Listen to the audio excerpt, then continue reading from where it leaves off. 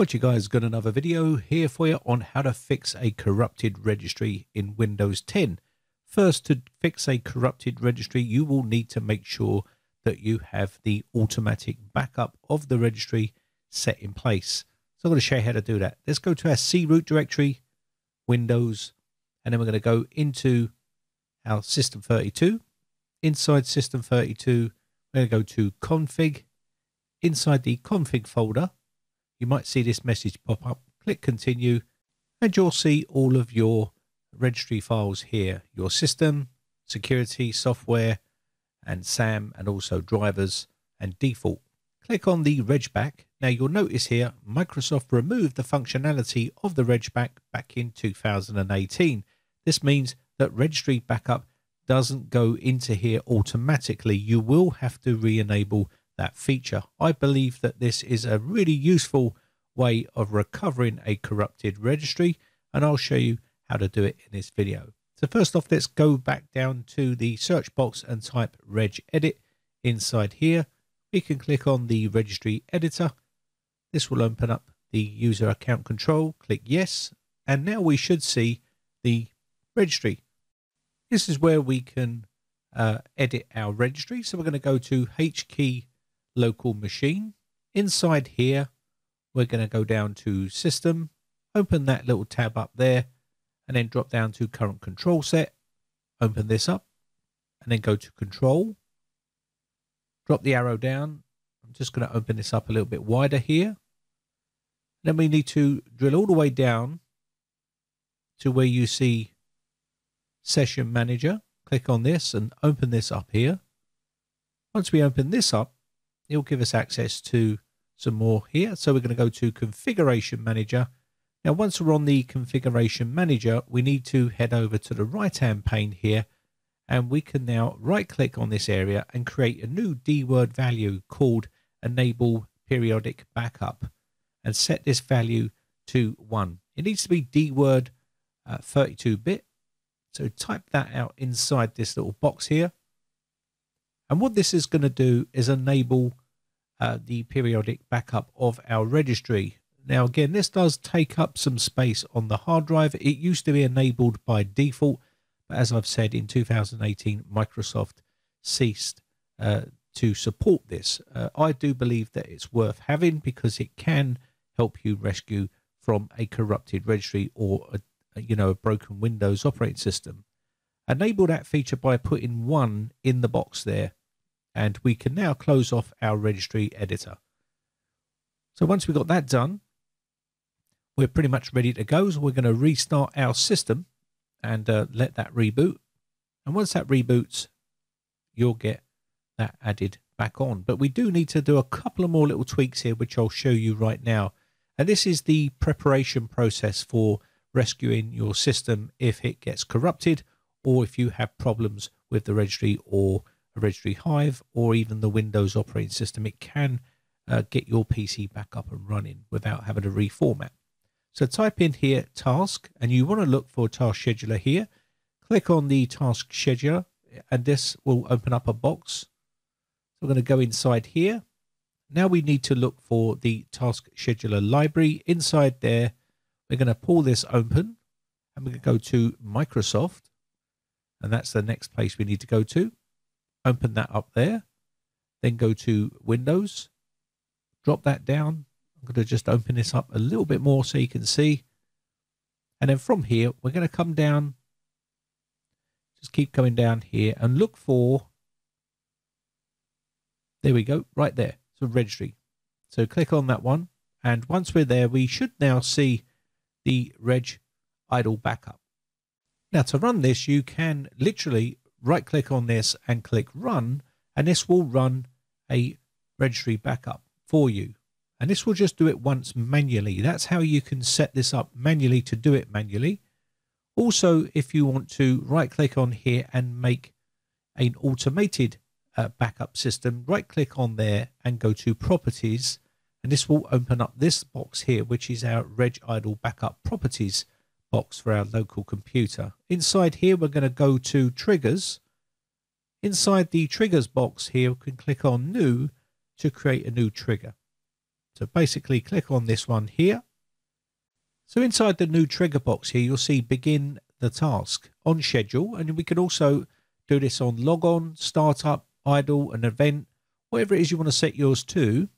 One time only, weekly. I'm going to set it weekly or daily or monthly. You can now set up a recurrence for whenever you want to run it. 1 week on, you can do it for Sunday, and you can also do a start date and a time. So you can set this up to a time when you're probably not going to be using a computer. You might leave the computer on, say tea time or evening or whatever it is when you're not using a computer. Set it up here, and you can synchronize this across time zones as well.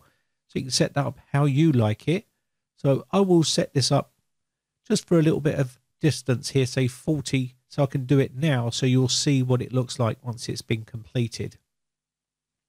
On the other side here, advanced settings, you can delay the task, repeat task every hour or whenever you want to do this, if you want to do that. Also for the duration of 1 day, and also stop task if it runs longer than so many days. You can set this up. You can expire it on a certain date. So if you only want to do so many, you can expire that task and that trigger to stop working on a certain time, and we're going to enable that feature. Once we've done this, we can now click OK, and that's basically got that set up for us. So that's going to automatically back up on a certain time, and you can set yours up how you want. I've already run this once, so it should already be populated. So I'm going to close all this off, and what we're going to do here is go to the RegBack folder again. So go back into your C drive here, go down to Windows and then System 32, then inside the config area here, and look inside RegBack. You should now see your default SAM security software and system files, and these can be used to recover the system after a corrupt registry hive or some sort of corruption in their operating system here. So I'll show you basically how to recover a computer in this video as well, so you know it's in one video. So if you do have problems, you can watch the whole thing. Now it's difficult to title this properly. If I just put how to create a registry backup, then you won't see the other side of it. So I'll use the title what I put in this video to make it easier for you to find. So let's restart the computer here first, and we're going to go into our recovery session here. Now, system restore environment can be accessed via recovery disk, Windows boot disk or flash drive, or after 3 failed Windows startup attempts. So what we need to do here is go down to troubleshoot here and click on this, and then go down to advanced options, and then we want to go down to command prompt because we're going to be using the command prompt for advanced troubleshooting. So once we've done this, it will reboot the system back into our command prompt. Now what this is going to allow us to do is to restore our registry or a registry hive to fix basically the computer if it's corrupted, and this is a good way of doing it.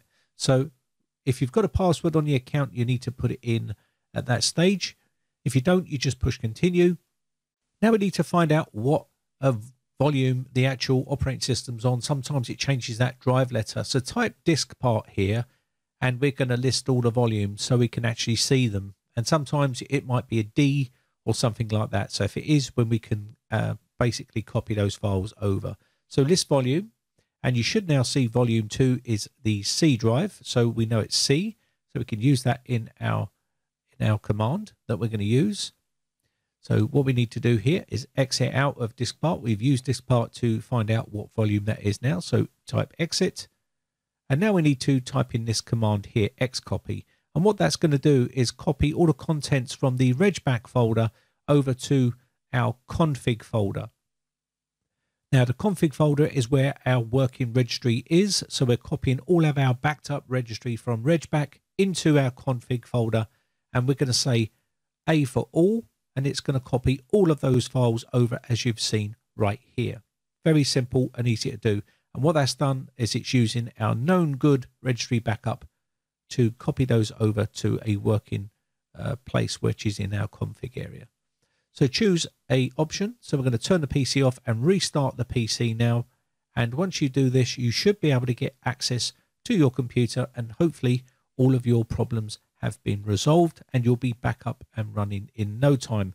Anyway, that's how you enable the automatic backup on Windows 10 and how you can restore or recover the registry by using that method I showed you right there. Very simple and easy to do, and that's how you can fix a corrupt registry hive. My name has been Brian from briteccomputers.co.uk.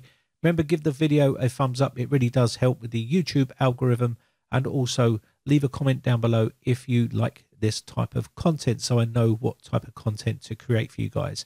Have a great day, and I shall see you again for another video real soon. Bye for now. Now, if you haven't subscribed yet, hit the red subscribe button and then hit the bell notification button and click all to be notified when we upload new videos.